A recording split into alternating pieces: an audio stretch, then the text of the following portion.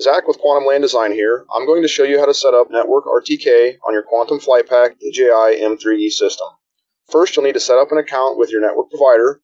Next, you'll need to connect your controller to Wi-Fi. Then we'll go into the drone settings. We'll go down to RTK. We'll turn on RTK positioning. We'll select Custom Network RTK from the menu.